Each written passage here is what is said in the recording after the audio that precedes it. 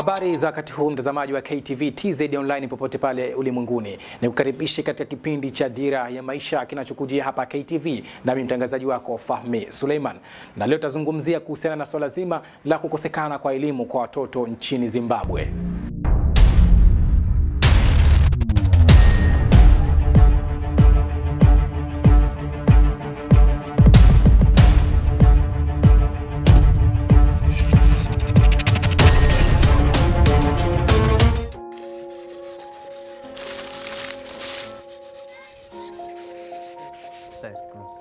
Zimbabwe ni moja kati ya nchi inayopatikana kusini mwa bara la Afrika. Nchi ya Zimbabwe inapakana na nchi kama vile Msumbiji, Zambia, Botswana na Afrika Kusini.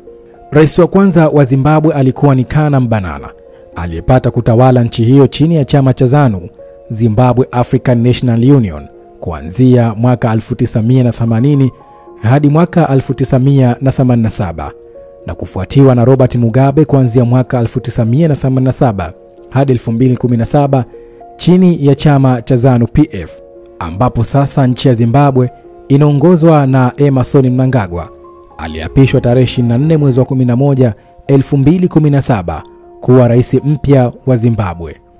Watoto wengi nchini Zimbabwe wamekosa haki ya elimu, yote sababu ya kuwa na umasikini uliokithiri kwa asilimia kubwa ya wananchi wa nchi wa Zimbabwe. Watoto wengi wamejiingiza katika ajira mbalimbali kama vile kokota chupa, mradi tu kutimiza mlo wao wa mara moja tu kwa siku. Hisia za watoto wa Zimbabwe katika elimu bado ni za kuleta matumaini. Huyu ni mtoto ambaye anaishi katika mazingira magumu nchini Zimbabwe na ni mmoja kati ya watoto ambao wamekosa haki yao ya msingi ya kielimu. Ninahisi maumivu ndani kati ya moyo wangu. Sipendi kuchimba mifupa. Nilianza kuchimba mifupa wakati niliacha kwenda shule. Maisha yangu ni magumu, pia ni ya kusikitisha.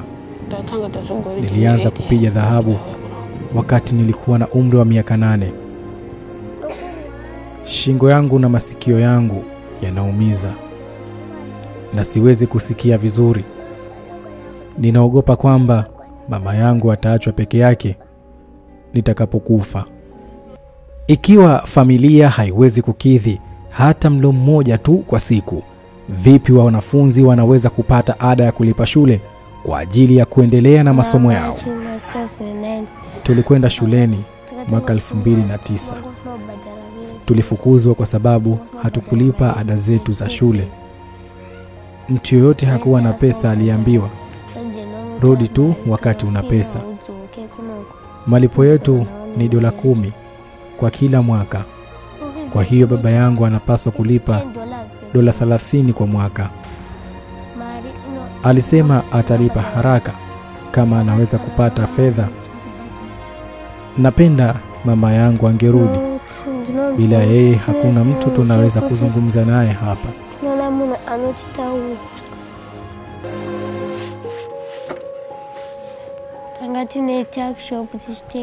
Tulikuwa na duka dogo.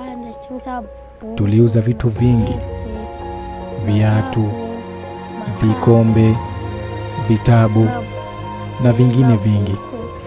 Duka hilo liliharibiwa wakati wa kufanya usafi na baadaye vitu hivyo kuvipata ilikuwa ni ngumu sana.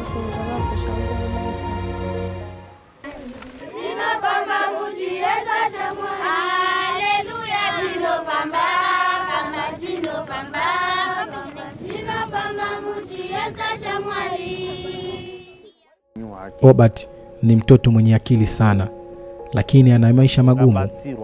Akipata msaada sahihi, anaweza kufanya vizuri sana na kupata matokeo mazuri.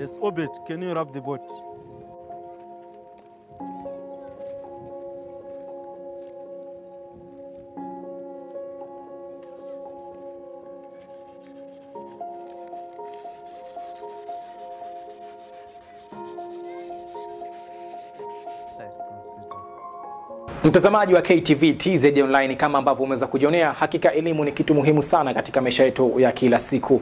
Asante kwa kuendelea kuwa nasi. Hadi wakati mwingine, langu jina ni mimi Fahmi Suleiman.